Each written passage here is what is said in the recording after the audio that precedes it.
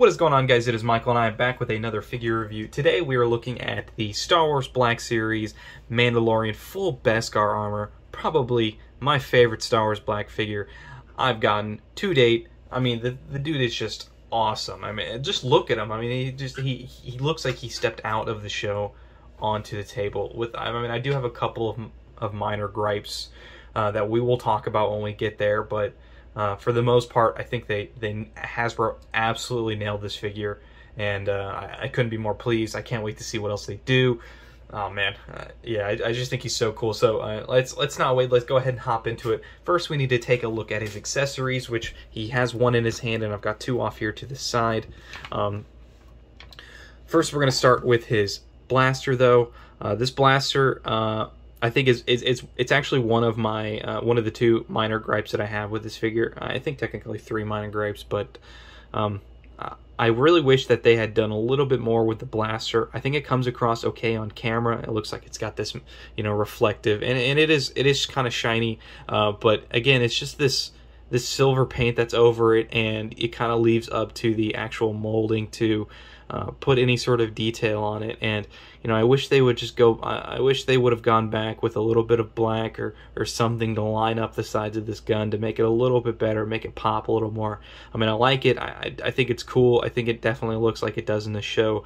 I just wish there was a little more detail done on the blaster itself. But for the most part, I enjoy the colors that they use. I like the brown. I like the brown grip, and I like the silver paint that they put on there. Like I said, just wish they'd done a little bit more with it. And this actually can go right into his holster. Go right here.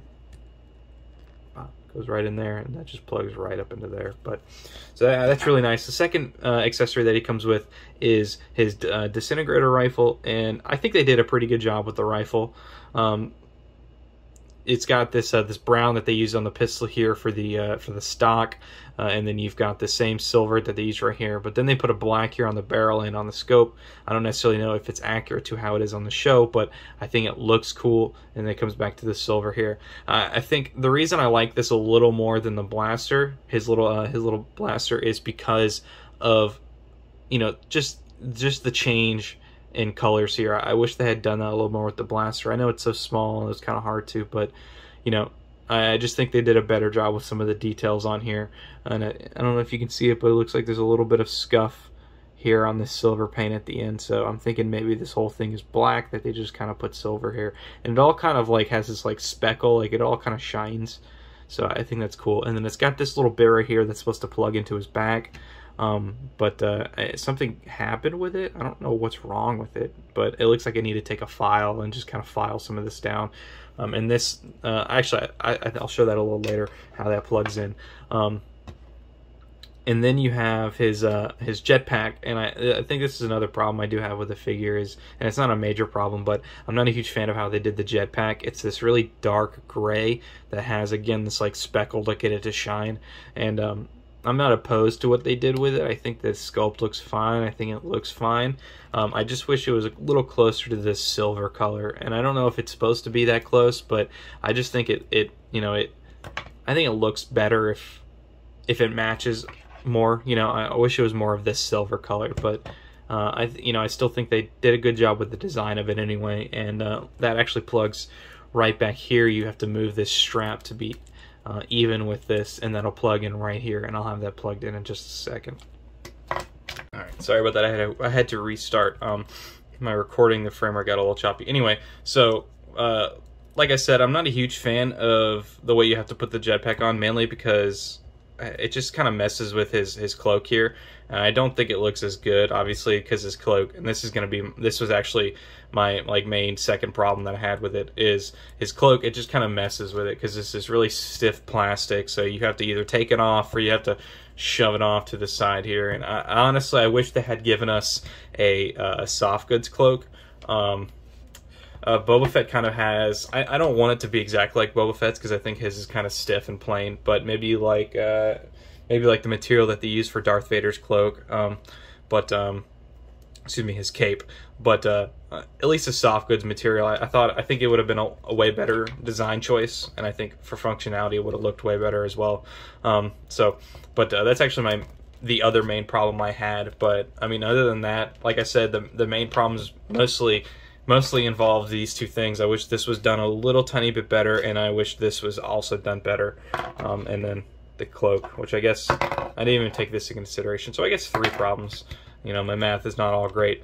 But yeah, so these are the accessories, and you can actually equip most of these accessories on at the same time. Obviously, his blaster goes into his holster case. Just goes right in there. I think it looks really good. Take that back out. And then this actually, like I said, this has this little plug here, and that also is supposed to line up right there. But anyway, so yeah, it just plugs right into the back, and you can still kind of have the cape, his cape with it as well, so it doesn't interfere as much. He does this like weird lean thing. Let me see. Got to try and keep this strap on his shoulder here. But yeah, I think it looks fine. Honestly, I really like the design of just having him with his disintegrator rifle on his back. I just think it looks really cool. Really cool. But most of the time I am displayed with him not having it. It's just kind of the Manda himself, because I mean, now that we're actually onto the figure itself, he just looks so cool. I mean, they nailed everything on this figure, I think, when it look wise. I think I really like the way the helmet came out. I think obviously the video is doing a little more justice with the different light sources I have on here, but it's not as reflective as you see here. It's still nice, and it still has this reflectivity. But it's not as nice as it looks on the camera. Mainly, I think because of the light on my camera is this bluer, so you're seeing this blue, this more like a blue tint light coming off of it, so it just looks like it's reflecting more. But it looks really cool anyway, so I think the helmet, they nailed the helmet design. Everything about it just looks so cool. I wish, I mean, it's a little excessive, but a little light thing that I could like plug right here or take on and off, because he has that in Season 1, he uses that.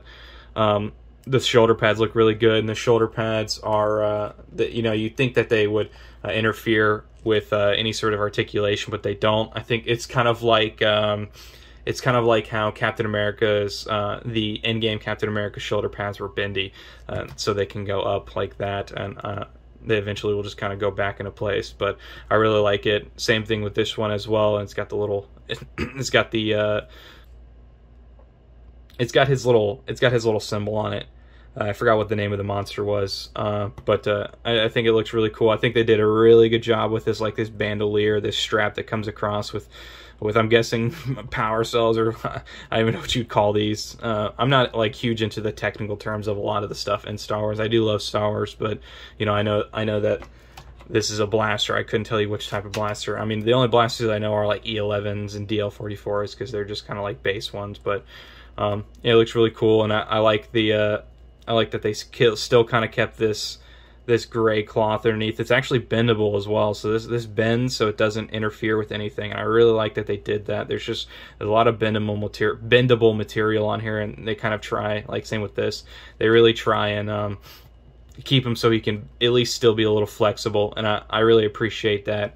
I really like the gauntlets. I like the gloves as well. I'm not sure if these are the accurate gloves. I feel like they're a little more either like yellowish or orangish. I'm not sure, but I still think it looks really good. And then you have the excuse my nails, sorry. And then you have the little blue triangle. I think it looks really cool. And I think the holster came out really well. It's this leather brown. Obviously looks really cool.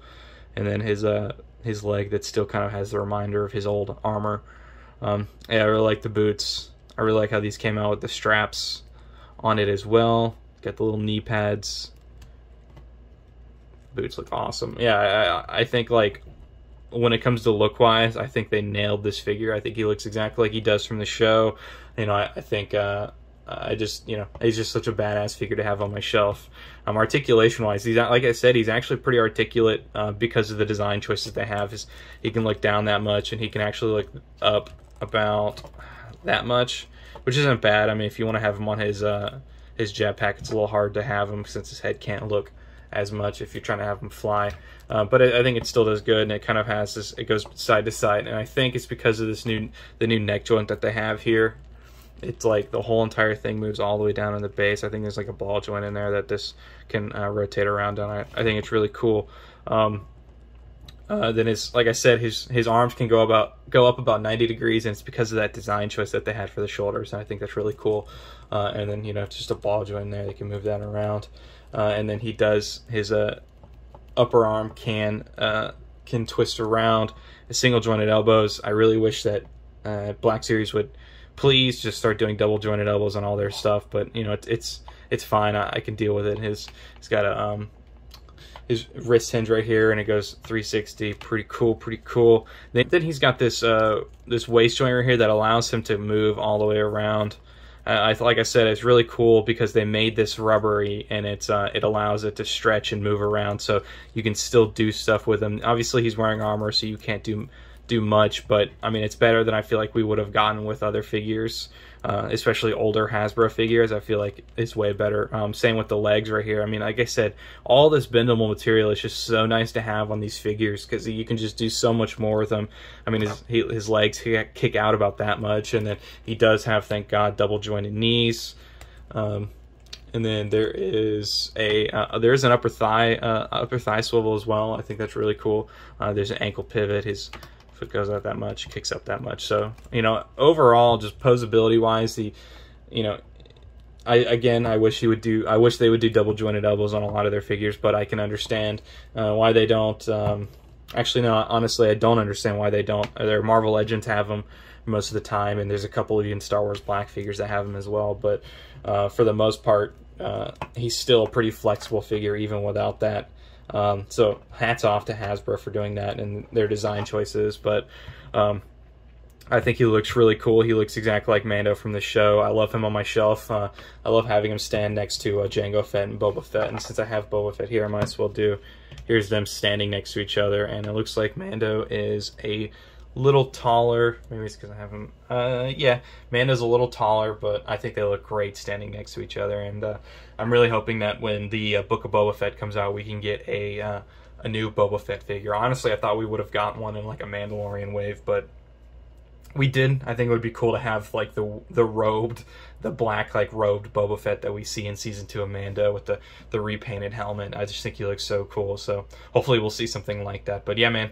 Yeah, guys. Thank you guys for watching. If you ever see this figure, if you ever can get it, I know I had to pre-order mine on a website called Big Bad Toy Store, and my brother also pre-ordered it off there as well. And then you know, I can hardly find these guys, so if you do see him, pick him up.